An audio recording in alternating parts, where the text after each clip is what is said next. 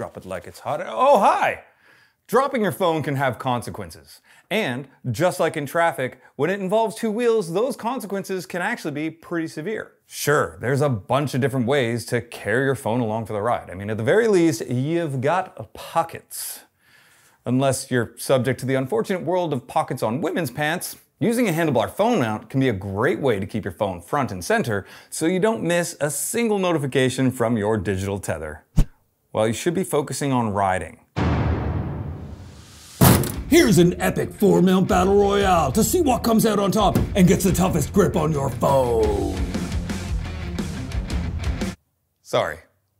It's just there's a lot of over-the-top language in the marketing materials for these things, so I don't know, we're just gonna lean into it and go with a bit of a wrestling thing here. From the patent holders of the 1-inch ball comes a mount that I think is named after a 90s wrestling move. Ram Mount's X-Grip. All bets are off when it comes to the Clockworks IO mount. Its magnetic personality and preposterous tagline of "Get clocked" may just be the gamble to stun the competition. Quad Lock, the people's champ in phone retention reputation. A popular choice due to its signature figure 4 mounting mechanism that can pin down your phone for as long a count as you like. And our final challenger is the SP Connect. I've got nothing here for wrestling analogies. SP Connect seems to have watched less wrestling, or their marketing department just consumes less Monster Energy drink and Doritos. Which one of these mounts will harness the narness and take home the title? Let's take them on an off-road rumble and find out.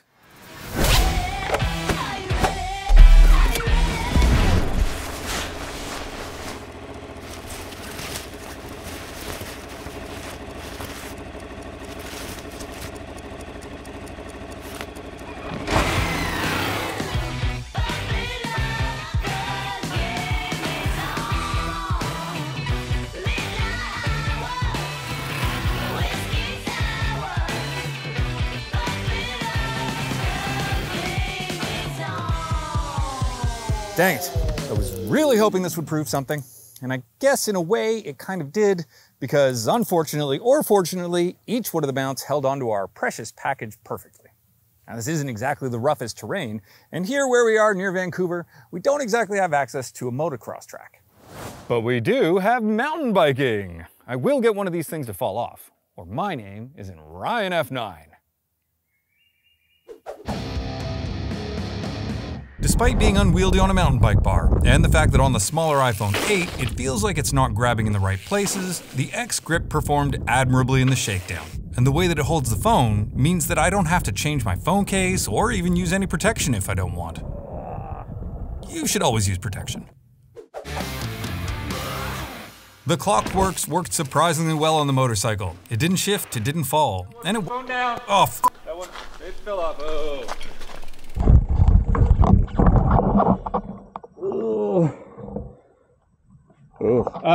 It's broken. Ryan, sorry. The Quad Lock is a tag team effort with the required phone case and mount sold separately. The case feels plasticky and hard in your hand, and it ruins the buttons of your phone. I mean, not literally, but through the case, your buttons feel mushy and almost impossible to push. It did, however, hold on for the duration of the ride. As soon as you open the SP Connect box, you can feel that a lot of thought has gone into the design.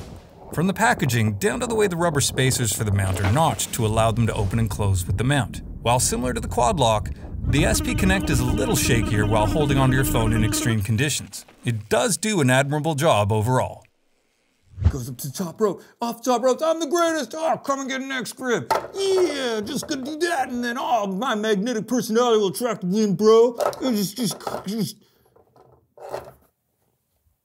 So, which one of these is gonna come out on top in this cage match? 3 out of 4 performed really well off-road, so I guess it's gonna come down to other features?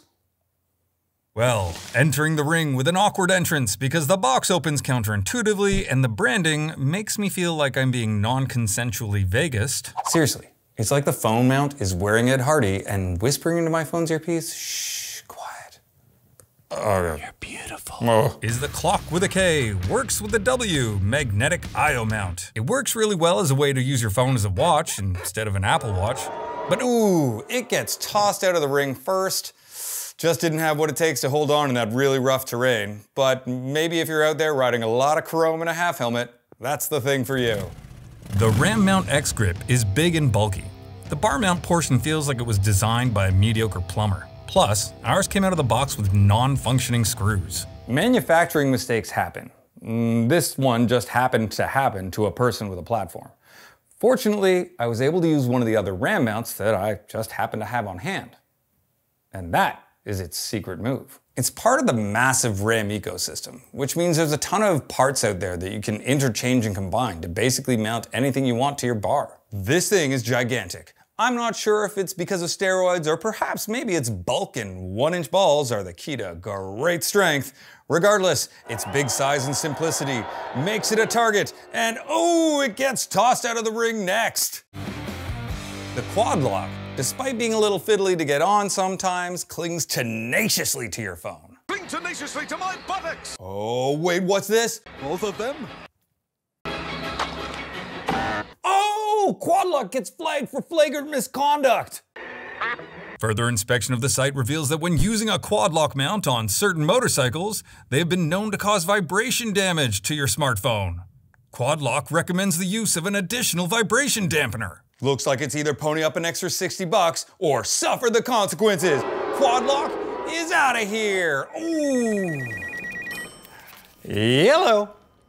Oh, hi, YouTube comment section. It is, yeah, the D.O.D. Right. Yeah, we did have this video go up and pulled it down. Yeah, we pulled it down. Because you wanted more data on phone mounts. Yeah, data on phone mounts. Who are you talking to? Oh, it's the YouTube comments section. Don't tell him I'm here. Ryan says he's not here.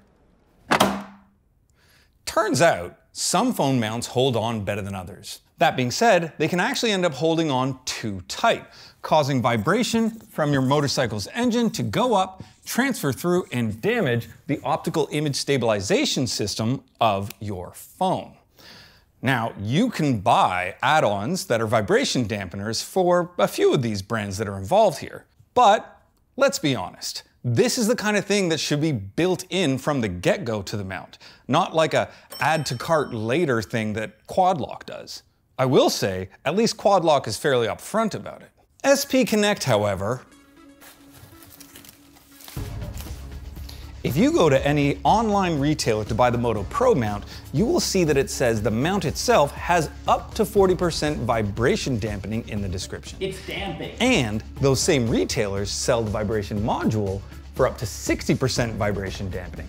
That's 100% vibration reduction. No, it's well, not. that doesn't make any sense. Yes, it What does. makes even less sense is if you go all the way to SP Connect's website and search vibration. The only thing to come up is the vibration module that happens to be also a MagSafe charger, which they've already paid Apple to be part of the MagSafe system. Any other mention of vibration dampeners falls under the description and in these tiny little links which say anti-vibration module, but when you click on those, it says 404 error.